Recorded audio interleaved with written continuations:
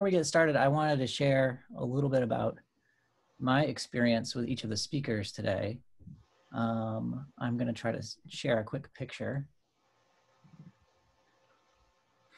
Let's see.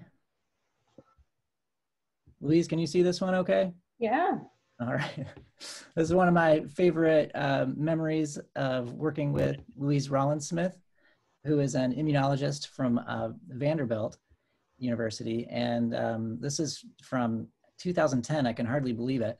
But we went to the field and collected a lot of samples from amphibians there. And Louise is actually really great in the field catching frogs, but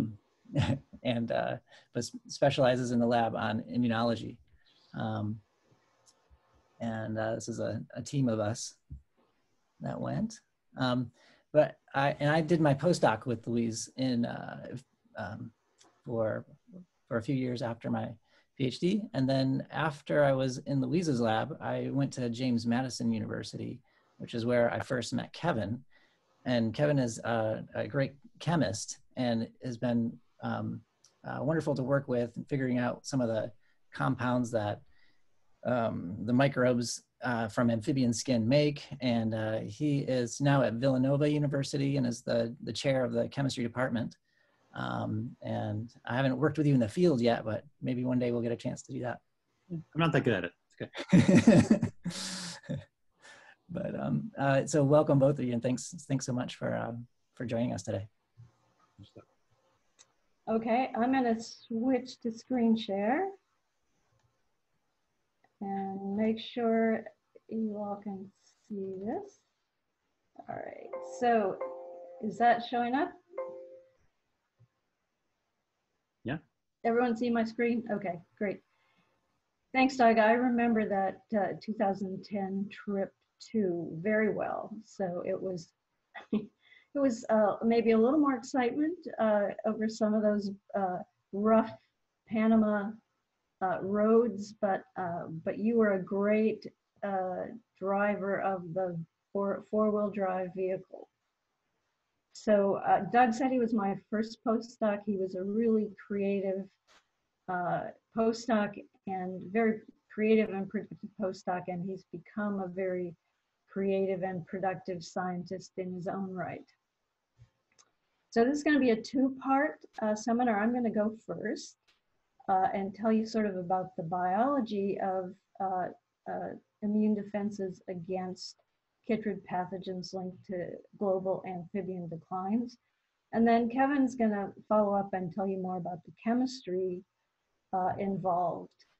So I think this is a really good illustration of the importance of collaborative studies. So at some point we kind of needed the services of natural products chemists. We turned to Kevin, and Kevin helped us solve some of the problems, understanding what the pathogen is making that could inhibit immune defenses. So what we're looking at here is a beautiful barking tree frog from my part of the world, and it's one of the species that's impacted by Chytrid pathogens that have been linked to amphibian declines. So those declines have been going on for at least 4 decades more if you start counting earlier. We know there are complex causes: habitat destruction, pollution, introduced species. There are a lot of causes, but among those causes, I think everyone would agree that infectious diseases, emerging diseases, are one of the most important causes. So my lab has really focused on the Chytrid fungi that have caused the skin disease, which we call chytridiomycosis. So the first chytrid, Batrachochytrium dendrobatidis, that we abbreviate BD, was first described in 1998. It's thought to have originated in Asia, and it is widespread globally. The second fungus, Batrachochytrium salamandrivorans, was described in 2013. It is also thought to have originated in Asia and has been lethal to European salamanders in Belgium and the Netherlands, where it was accidentally introduced. And one of the unfortunate affected species are these beautiful fire salamanders in that part of the world. So just a little reminder of the life cycle of Batrachochytrium. It has a swimming zoospore that makes it sort of a primitive fungus. And the zoospore can infect the mouthparts of the tadpole or more directly the keratinized skin cells of the adult. It transforms into a stage we call a germling. The germling matures into a zoosporangium. The zoosporangium differentiates a number of zoospores. And when the skin is moving toward the surface to be sloughed off, a discharge tube opens and the swimming zoospores swim out to infect another area of the skin or infect a new frog. So this is kind of a model of how we think about the immune defenses in the skin. There's a layer of mucus, and within that layer of mucus on the skin are antimicrobial peptides that are produced in large granular glands. Many species have these granular glands and produce antimicrobial peptides. This is an image of a granular gland from Xenopus, and you can see the material that's being discharged from the granular gland. In addition to antimicrobial peptides, there's lysozyme, which can degrade gram-positive bacteria. There are antibodies produced by B cells somewhere. We think those B cells, there's a B cell compartment somewhere in the skin, but we don't know very much about it. And then there is the community of bacteria that also inhabit the mucus. This has been sort of the area of focus of Doug Woodhams for quite some time now. And he's showing us lots of variety in those species of bacteria that live in the amphibian skin and the way that they also play a role in protection. So once the zoospore lands in the mucus, if it survives those sort of chemical defenses, then it forms a germ tube. This is a germ tube. This is an electron micrograph showing those germ tubes which carry the contents of the zoospore into the intracellular compartment. And that's where it would change the properties of the affected cells. The antigen presenting, the antigen patrolling cells, dendritic cells and macrophages should be able to recognize something foreign and begin to activate an immune response. And I'll tell you more about that later as we go on. But first I'm going to focus on the antimicrobial peptide defenses. And I should say that we focus on the skin because unlike other fungal pathogens that disseminate throughout the body, this one really stays confined to the skin. So in order to understand the immune defenses, we really have to focus on what's going on in the skin. So how do we study the antimicrobial peptides? And I should say, when Doug was a graduate student in Australia, he helped to develop many of these methods that we use to study the antimicrobial peptides. So we take a frog like a northern leopard frog and drop it in a collection buffer, either without applying a stimulus or by sort of agitating the frog to irritate it, or by injecting it with norepinephrine to induce the discharge of those granular glands. So it stays in the buffer for about 15 minutes. The frog releases its antimicrobial peptides. Take the frog out, add a strong acid to inhibit any proteases. So we don't want the antimicrobial peptides to degrade. Then we pass that material over a C18 material which binds to the hydrophobic peptides. So antimicrobial peptides generally have sort of a hydrophobic side, and so they're bound, and we can elute them, we can concentrate them, we can look at their patterns by mass spectrometry, and we can test their activity in inhibition of the zoospore growth. So this is a profile of the mass spectrometry profile of some of those enriched skin peptides from a northern leopard frog. There's a cluster of peptides called rovinins. There's another group called rhonoturins. There's another defensive peptide called bradykinin, which also is often found. And what is important about this slide is that I'm showing you that in a resting frog that hasn't been activated, or a frog that's been irritated, agitated by chasing in a box, you can find the peptides as well as in the norepinephrine-induced skin secretions. And in growth inhibition assays, we're looking at the optical density growth of the cells with nothing or killed by heat, or in the presence of antimicrobial peptides. And what's important here again is that the resting frog, the chased frog, and the norepinephrine-induced frog all have peptides that can inhibit growth of the zoospores. And if you think about that very thin mucus layer, so it's not very thick, but the quantities of peptides that can be found in that mucus layer are really quite high. So as much as 2 mg per mil in a resting frog, as much as 6 mg per mil in that agitated, irritated frog. And I'm showing you that you really only need about 200 micrograms per mil or even less to inhibit zoospore growth. So there's plenty of peptides in that thin mucus layer to inhibit zoospores. If you deplete those peptides by more than 1 injection of norepinephrine, so essentially cause the emptying of those granular glands.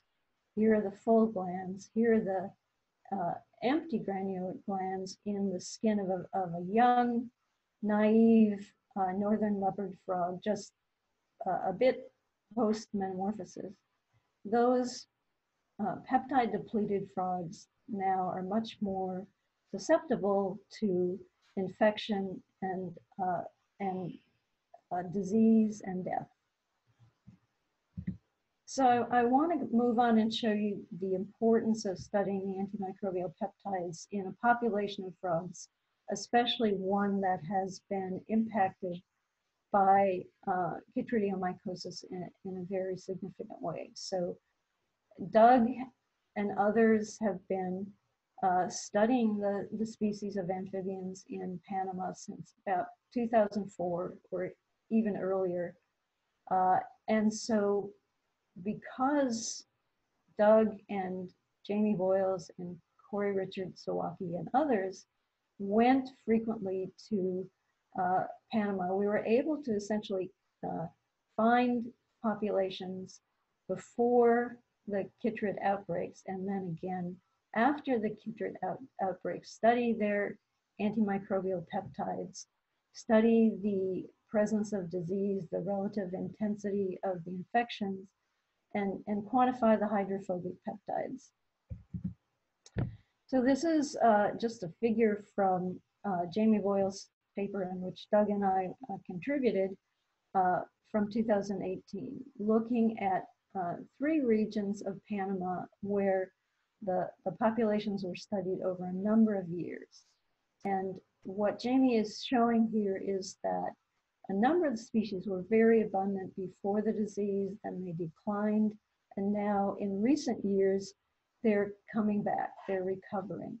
And if you look at the community, Jamie was able to show that the communities now are returning to more of a configuration of the pre-disease condition.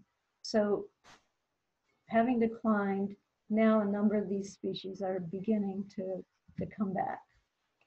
So Jamie asked the question of what's different? Has the pathogen become less virulent, or have the hosts changed their characteristics?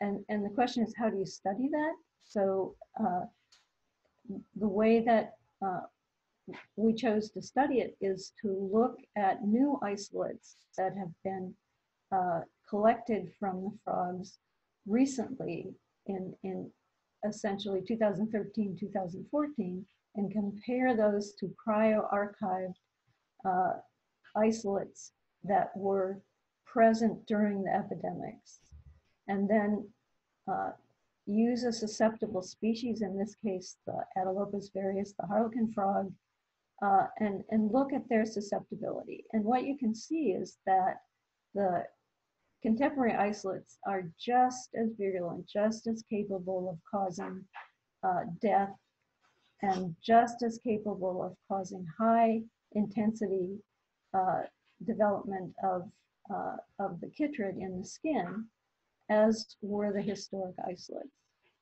One other measure of the virulence of this pathogen is to look at their ability to inhibit lymphocytes. So this is one characteristic that we have discovered, that the fungus is able to inhibit lymphocytes. So we compared again the historic isolates to the contemporary isolates, and we were able to show that the contemporary ones are just as good at inhibiting lymphocytes as the historic ones were. So by these criteria, the fungus is just as virulent, just as deadly as it was when the epidemics began. So what is different? One of the things that is different, and this is why I'm telling you about it, is that when you look at the skin peptides from a number of these species, their activities before the disease outbreaks, and then their activities more recently when the disease is more in an enzootic phase, the activity of the peptides is greater now, greater after the pathogen has come into the communities. This is another image that shows the activity of peptides isolated from Atelopus that had been taken out of the wild, grown in captivity, compared to the peptides from wild-caught Atelopus. And there's a very significant difference in the capabilities of those that have been in captivity for some time. So this suggests, we don't really fully understand it, but it suggests that the skin defenses have improved after the pathogen was introduced. So I'm going to switch gears here and talk a little bit about the adaptive immune system. I told you that within the skin, when the pathogen is infecting the epidermal cells, the patrolling immune cells should recognize it as foreign, should begin to do something about it. So we've asked, is there a role for the B lymphocytes? Do those antibodies in the mucus play a role? Is there a role for T lymphocytes? And when the skin defenses seem inadequate, how does the BD get around it? How does it evade those adaptive immune defenses? So one of the ways that we looked at this is just to do some in vitro co-culture experiments in which we take lymphocytes from the spleen, induce them to do what they do to proliferate by stimulating with a plant lectin, PHA, and then introducing increasing numbers of Chytrid cells. When you do that, the more Chytrid cells you add, the more inhibitory they are. This is an assay of activity of T cells. This is an assay of activity of the B cells. You stimulate with killed bacteria, Aeromonas hydrophila, instead of the plant lectin. The B cells proliferate, and again, when you add in increasing numbers of Chytrid mature sporangia, they significantly inhibit that proliferation. So we asked whether it was a cell-cell interaction effect or whether it was something produced by the fungus. So we essentially developed a method of growing the zoosporangia up to high concentrations, culturing them for 24 hours in just pure sterile glass distilled water. We spin out the cells, filter it, lyophilize and test it. And you can see that the supernatant as well, no cells, just the supernatant, is very capable of inhibiting that same lymphocyte proliferation. This is a little bit of a teaser slide. Kevin is going to tell you more about this. We have only begun to study the activities of B-cell, the second chytrid fungus, looking at their effects on lymphocyte proliferation.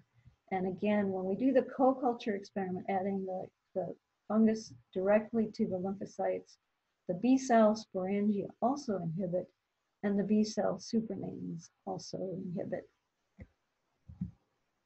So just to show you that it's not just a culture phenomenon, my graduate student, Scott Feitz, who did most of these experiments, developed a delayed type hypersensitivity reaction, so assay.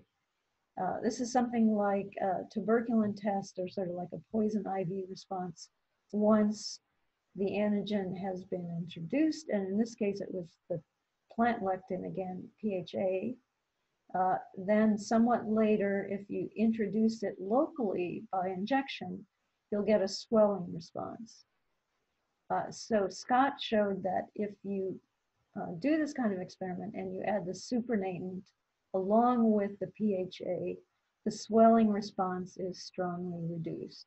So this shows you that it's not just an in culture phenomenon, but in fact, you can inhibit a skin response directly in the frog.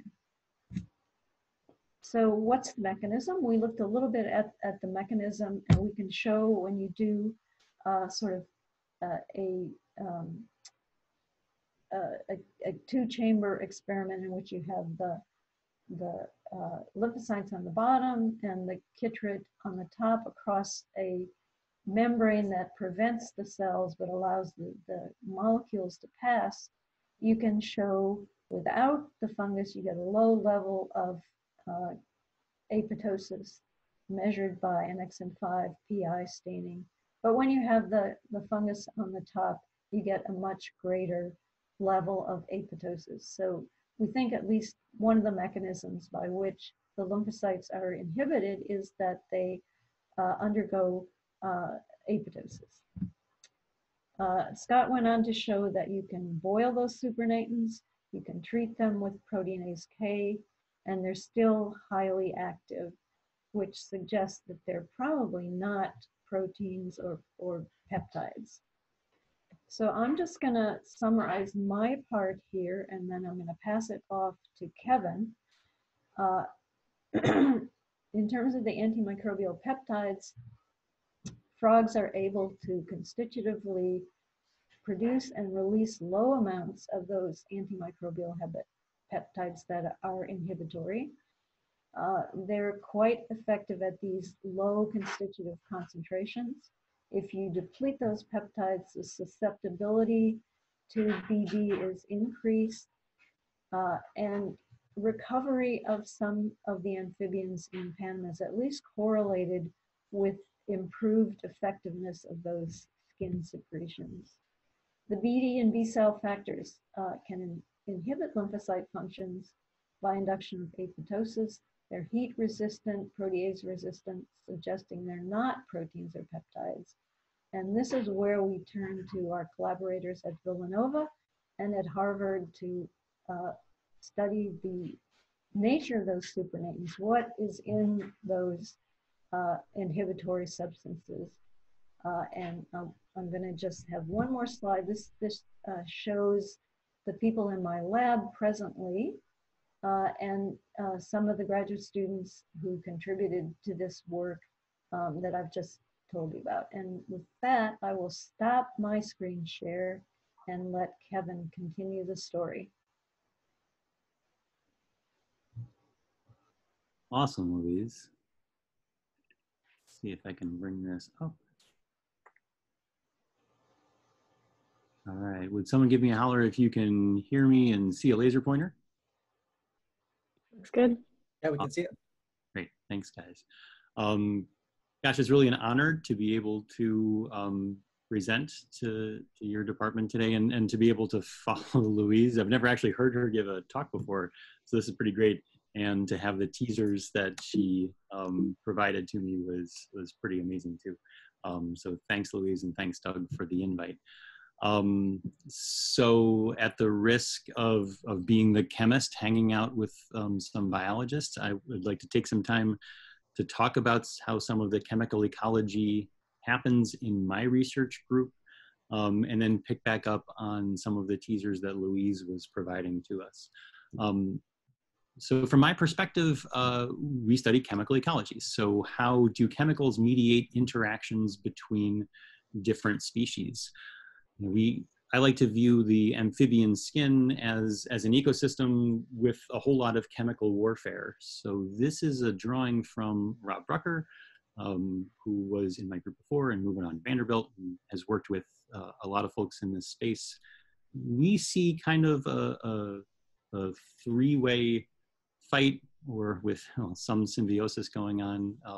And this I had really been introduced to by Reed Harris, maybe like 2005 or so, when he was starting to tell us back then that amphibians were facing this chytrid fungus, as Louise introduced.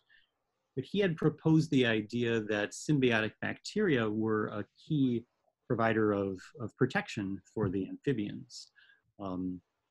So that opened up a space for some chemists to jump in to try to understand really the mechanistic underpinnings of what's going on. There's a lot of possibilities of helping and hurting folks, and we kind of wrote it out this way. Whereas these symbiotic bacteria get a nice place to live on their amphibians, there's a protection afforded to the amphibians by the bacteria. So we spent a good 10 years trying to figure out what some of the antifungal metabolites are that are built by bacterial symbionts, and this has continued on to working with Doug. We suspect that BD might be trying to fight the bacteria as well, but Louise has been really highlighting this corner of this triangle, where we now know, thanks to a lot of work by Louise, that there's a lot of antimicrobial peptides produced by amphibians. But the last bit is that we want to find out, as Louise was talking about, what are some of these immunosuppressive compounds built by BD, and we'll get to BSAL, that have an effect on the amphibians. All right, so here are just some of the compounds that we've identified in our research group when working with the groups of Harris and Rollins-Smith and Woodhams. So here's some of the structures that we've found. Sorry to get you on a Friday afternoon with some organic chemistry. A long time ago, we started off with diacetylfluoroglucinol, a compound we found in Lysobacter, a couple of compounds in Janfinibacter, indole 3-carboxaldehyde, my personal favorite, violacine. Prodigiosin we found in Serratia and wrote a paper together with the Woodhams group about prodigiosin and violacine. Also teaming up with Doug, we looked at some toxins coming from toads, so bufodienolides, including arenabufogen. Themes that you might see amongst all of these compounds are, now think back to your organic chemistry days where you've got alternating double bond, single bond, double bond, single bond. This conjugation tends to make these compounds much easier to identify using either visible light or UV light. So that helps us with the identification of these. And these are all compounds that have been shown to have good anti-BD activity. All right, so just a little bit of a philosophical approach that comes from my research group. We want to find compounds and we want to do it in a non-destructive sort of way. So we've worked hard over the years to try to come up with different ways to find chemical samples from amphibians. Tom Umale, who was a postdoc and is now on the faculty here at Villanova, helped us develop ways to take really simple foam swabs, so polyurethane foam swabs, which look a heck of a lot like Q-tips. We developed ways that you can grab an amphibian, give it a quick swab on the back, release the amphibian to allow for kind of temporal studies of what's going on. We can store these swabs, or folks in the field can store these, do an extraction, and then prepare them for LCMS, which I'll get to explaining in a bit, and gather some data from it. So between these swabs and some other favorites, just washing some of our frogs or having culture supernatants if we're dealing with bacterium, are all ways that we can access some of these chemicals to do analyses. The analyses themselves use a whole lot of acronyms for me to throw at you on a Friday afternoon. In order to separate the compounds to get them more pure, we use HPLC. So chromatography is a means to separate things. We use high performance liquid chromatography, separating our compounds by polarity, not unlike the set packs that Louise was talking about. We use spectroscopy, UV spectroscopy, UV vis, that we can see these compounds more easily, as I alluded to before, oftentimes with these conjugated double bonds. Mass spectrometry is our strategy to identify compounds by molecular weight. Unlike the MALDI work that Doug and Louise had done, we use electrospray ionization.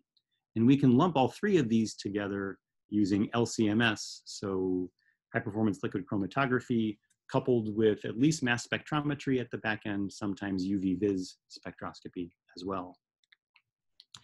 So when Louise said, hey, what are the compounds that are going on in these BD supernatants? So that this is an example of the raw data that we would come up with. So HPLC would provide us with this information of some separated out compounds. Initially, we didn't know what they were, but plenty of UV active compounds in these supernatants. And of course, we're hoping that we can identify some of these as the immunosuppressive compounds built by BD, but initially didn't really know what to do. It's a primitive fungus. We weren't really sure what structures we might find. Here's what we found. One thing that wasn't a big surprise was tryptophan. So this is, amongst all the amino acids, probably the most UV active. So we saw this guy, but didn't really think of it as an immunosuppressive agent.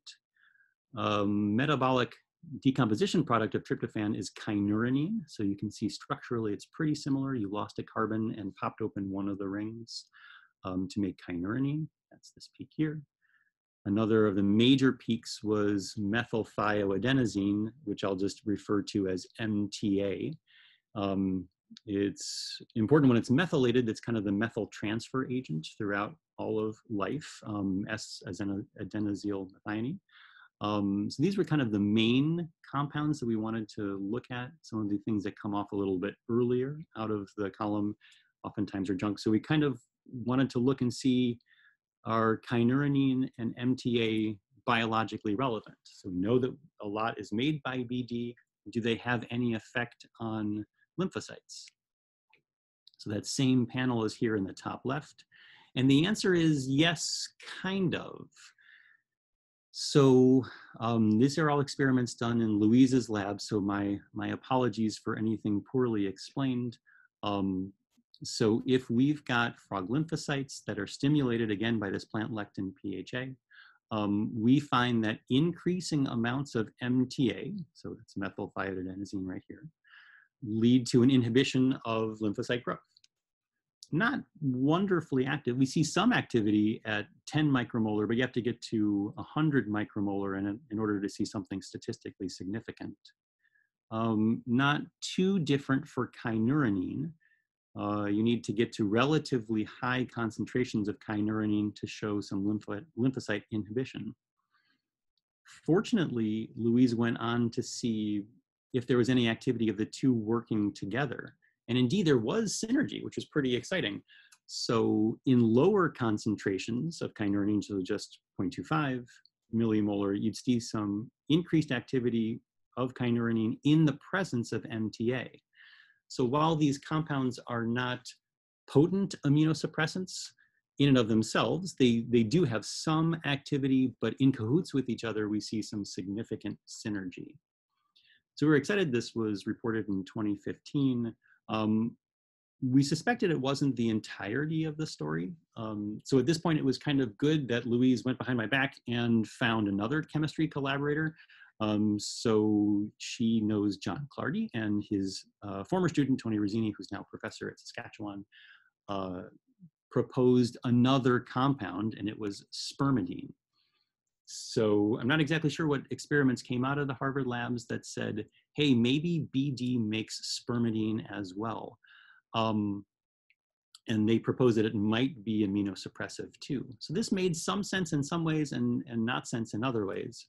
In a biosynthetic pathway to the production of MTA, well, the biosynthesis of spermidine immediately kicks off MTA in the step before producing spermidine as you decompose a couple of amino acids, ornithine, a non-canonical one.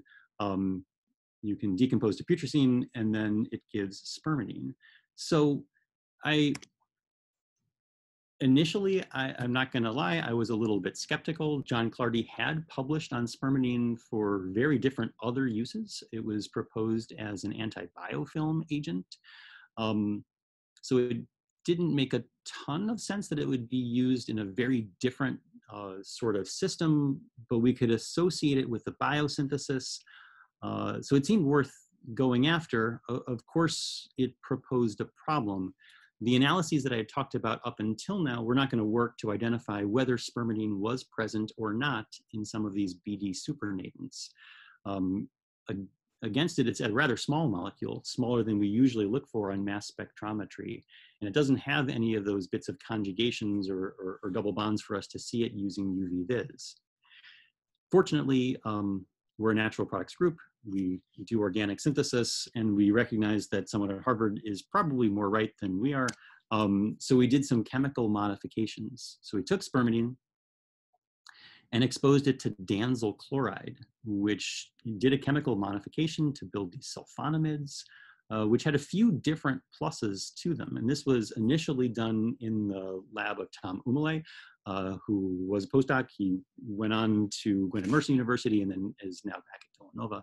So his lab was able to do this danzylation well to make this triply modified compound. So you can see the 3 nitrogens in spermidine are all modified by this danzyl group, which does a bunch of things. It makes the compound less polar, which makes it a lot easier to identify on HPLC. These are very visibly colorful groups, a bright yellow, so that's going to allow for better UV vis detection. And the mass of this triply danzylated compound is something that we could readily see on LC-MS. So now at least we got a better shot at finding this. So here's how it would look in a sample LC-MS chromatogram, comparing this to putrescine after a couple of danzyl groups are put on there. Fun fact, putrescine does smell as bad as you might imagine. So we had built these standards and then went back to the BD supernatants that Louise had provided to us, tried this danzylation. Lo and behold, we were able to quantify, or at least reasonably well quantify, these BD supernatants as having on the order of 1 to 10 micromolar, so a small amount, but a measurable amount of spermidine. Okay, so the Clardy group proposed that spermidine was there.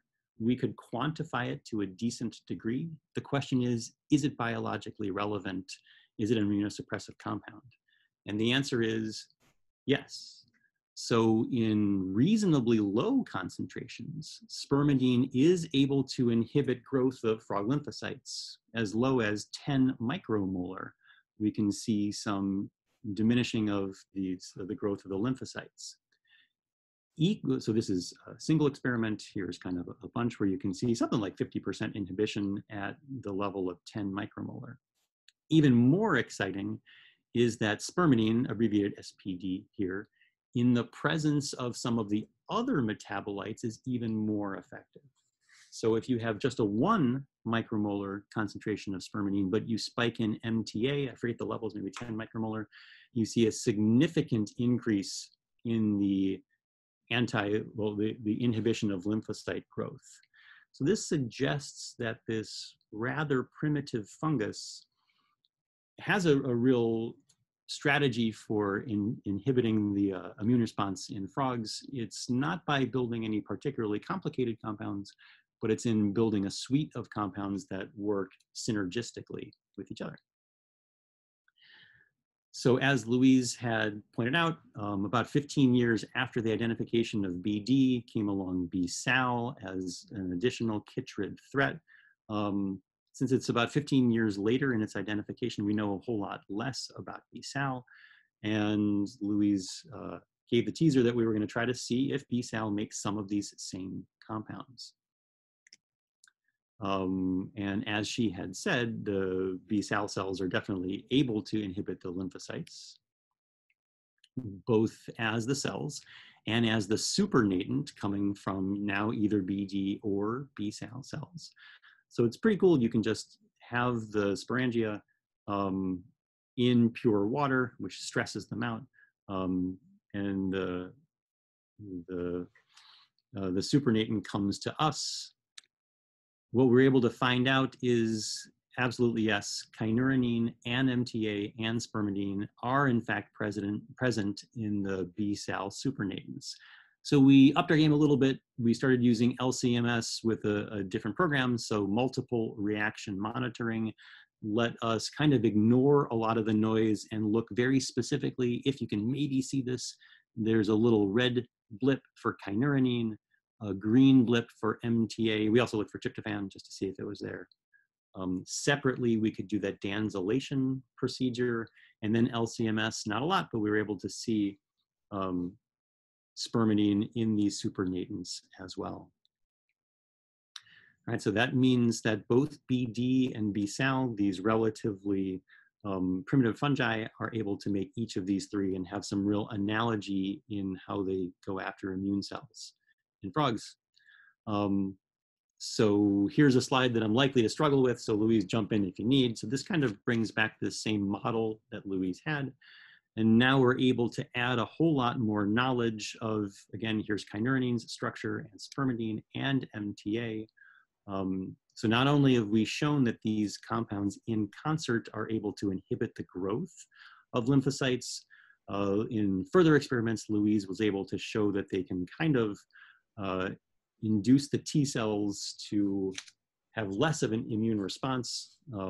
Louise, jump in if that's not an acceptable way to phrase it. Yeah, it's true for mammalian cells. We haven't shown it yet for frogs, but it's another possible mechanism. Brilliant. Yes, so these relatively simple compounds and commonplace compounds seem to have some immunological effects. So to summarize my half and Louise's as well, we've been able to show, or Louise's group was able to show, that there are factors built by BD and B-Sal to inhibit lymphocyte function. We were given the great suggestion that since they're heat resistant and protease resistant, they're not peptides, which is why you recruit a small molecule chemist like myself. And these small molecules indeed include MTA, kynurenine, and spermidine, which work okay alone, but in concert are pretty potent at inhibiting lymphocyte growth. We can thus conclude that BD and B-Sal do have these strategies that are akin to each other in order to survive in amphibian skin.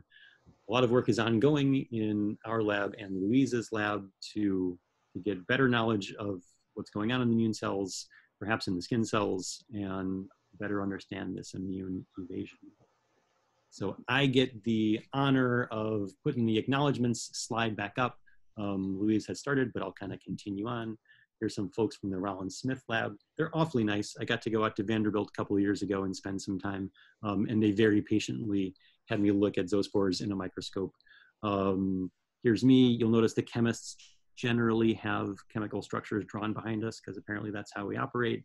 Tom Umale, the two master's students, because Villanova has a small master's program in chemistry, are Bria Gillard and Julia Tasca. And here's Team Harvard, who helped us with the spermidine idea, and the National Science Foundation has provided generous funding for these. And at this point, we're happy to take any questions that you all might have.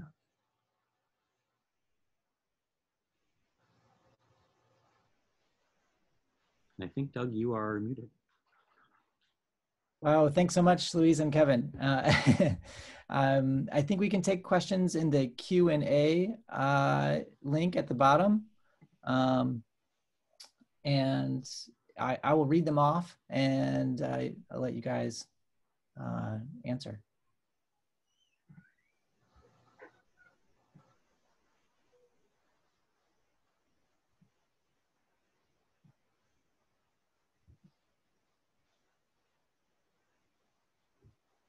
It can sometimes take a few minutes for folks to get their questions all typed up. Sure. I don't know if you have any questions for them after this talk, but I really appreciated this nice overview of all the really hard mechanistic work that you guys are doing. Do you mind if I ask a question? Please, Brooke. I'm curious to know whether you see, this is sort of a big question. Do you see our research reaching the point where we can overcome the threat before too much catastrophe? Do you think the work will get there fast enough, or do you see that there's that kind of delay? Well, I think to some extent the frogs are doing it on their own. So those recoveries in Panama and those recoveries in a few other places suggest that there's sort of some kind of a evolutionary process going on by which they may be getting better defenses, and human interventions maybe for the most vulnerable species, bringing them into captivity for a time and then letting them go again. I mean, that's one strategy. The probiotics that Doug is working on, that's another potential strategy for very vulnerable species. But I'm always optimistic. Along those lines, is there any way to sort of deactivate these simple compounds, Kevin, that are being detected, or is this something that's just this is part of the fungus, its normal metabolism, or is there a way that maybe there's a treatment to, knock out the function of some of these compounds? They're relatively simple metabolites, and they're things that are just kind of standard secondary metabolites, or I guess some primary metabolites. So shutting down S-adenosyl methionine's major precursor might cause more problems than good that it would cause. It's an interesting strategy to use very simple compounds in concert to have a big effect. It might be difficult for me to even imagine how to inhibit or to stop some of these functions. Interesting. So there's a question from Brandon LeBombard. He asks, with tryptophan being expressed in the BD supernatant, could that also be helpful for J-Liv for producing violacine? So BD is helping the skin microbes produce anti-BD metabolites? Brandon, that's an excellent question. And I've wrestled with this a little bit. So it wouldn't make any sense, right, for BD to make something that one of its prime enemies uses to turn into violacine to thwart it. There may be a simpler answer, Brandon, that at least one of our chemical analysis methods is really good at identifying tryptophan. So since it's it's a simple amino acid, but it's the one that is the most UV active and easiest to detect, it's possible that there's tryptophan going all over the place, and we just happen to see it the most rapidly because it's just very UV active. And there may be oodles of the other 19 normal amino acids that are around. That's just the one that we see the most. So I wrestle with the fact that we keep seeing these indole type molecules all over the place, but it could just be an artifact of the simple chemical methods that we're using that overrepresent the prevalence of these compounds. Thanks. So Robert Stevenson asks, how might water stress impact these responses?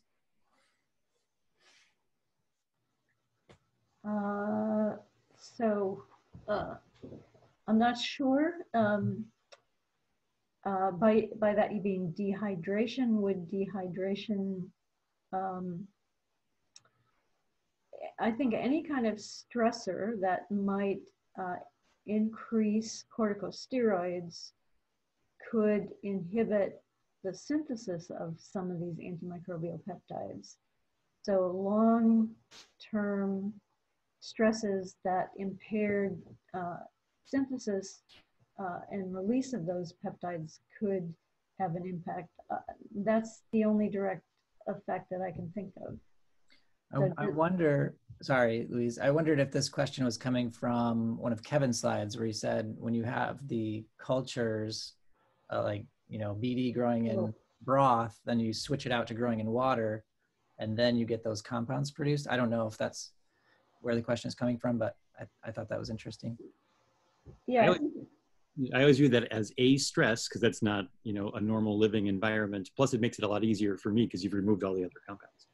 But Louise, you should probably answer that better. Right, so I think that's a great question. And we've been thinking about whether temperature stress or switching it into a medium that is, you know, it's been happily growing in rich broth, suddenly you take that broth away. Or maybe something, you know, I think about it as maybe macrophages might be releasing hydrogen peroxide or something like that, which is another big stressor that might turn on some of these. So that's a great question. And we've thought about going down that line. We just haven't done it yet.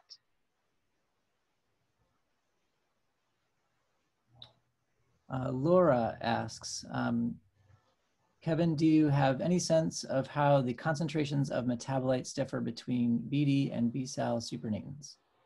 Great question, Laura. I assume this is Laura Reinert, who's the extraordinarily patient member of the Rollins-Smith group, who taught me how to use a microscope to actually see the zoospores. So, hi, Laura. My answer is, I think to the best of our ability, they're on par with each other. So I think that, you know, we might be off by a decent amount. So, and Louise, you can correct me if I'm wrong, but I'm thinking we're seeing pretty comparable amounts of spermidine, for example, in both BD and B-cell. So at the detection limits that I present, about the same. So the answer could be a little bit up or a little bit down, as we've seen in the temperature dependence work that we're still kind of working on, but about the same. Thanks, Laura.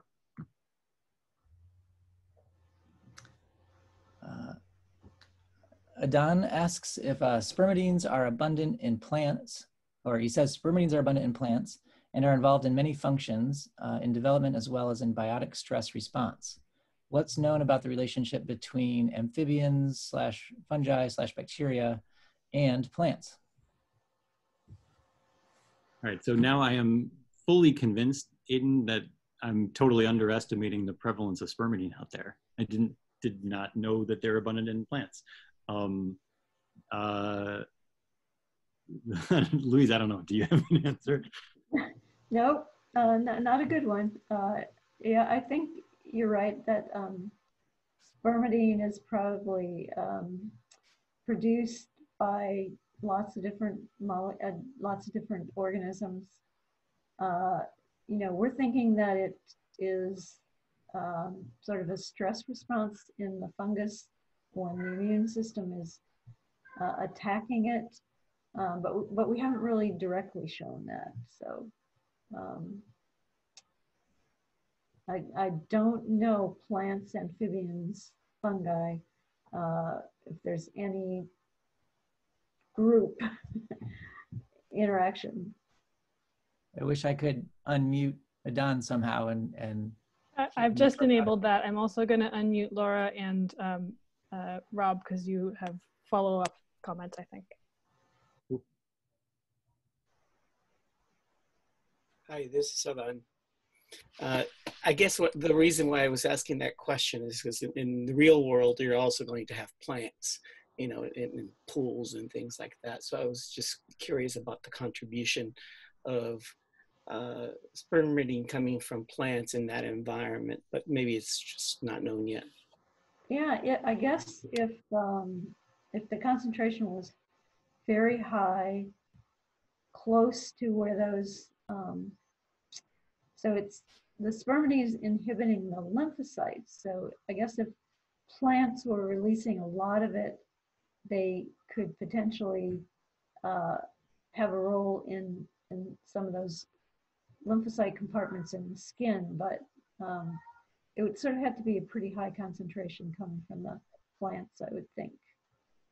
Or if there's some sort of low-level concentration of spermidine that's around, you know, it can be potentiated in the presence of MTA, since they do work synergistically.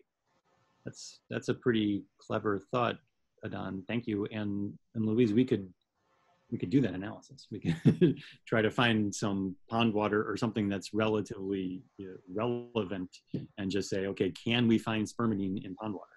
According to the same methods that we've used before, just to see if there's a measurable amount there.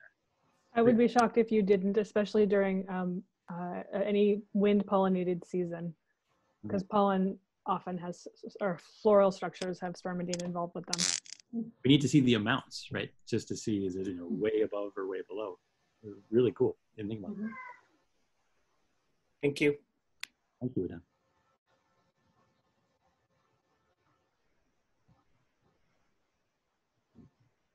Yeah, well, thanks again, and thanks for all the participants. Before we go, I wanted to just remind everybody there's a happy hour. So I'm not sure how this, I wish we could all be together in person, but we're gonna have a virtual happy hour. So there's a link that I think was provided to everyone to go to another Zoom. Not to everybody yet, so I'm going to share it in the chat. If you're not on the UMass Boston Biology Seminar email list, I'll share it in the chat right now. Give me 1 second. Okay.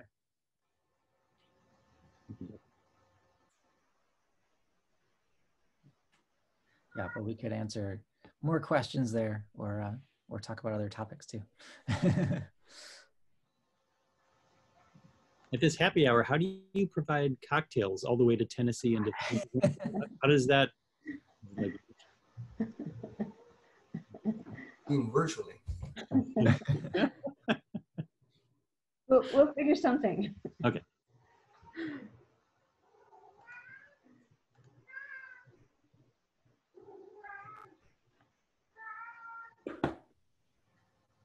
Okay, so Brooke, you're putting it in the chat, is that? Yep, perfect. Okay, so I think. Sorry, it just took me a second to find it. Please, anyone, if you don't already have this link, you're welcome to join us anyways. Normally we keep these separate, but I think it's a small enough, tight enough community that we could handle it. Did you say that again, Brooke? Where? Yeah, sorry, my connection is also, I think I'm messing with my mic. Okay, so normally these happy hours are restricted just to the biology community, but this group is small enough that you're all welcome to join us. Oh, okay. You can fit in the room with us. So we're still gonna go to that link, yes. Though. Yeah, okay. And maybe if you want to take a break, especially the speakers are welcome to take a break and go, you know, walk around, whatever you need. Thank you so much for the seminar, and we're gonna stop recording now. Thank you. See you in a second.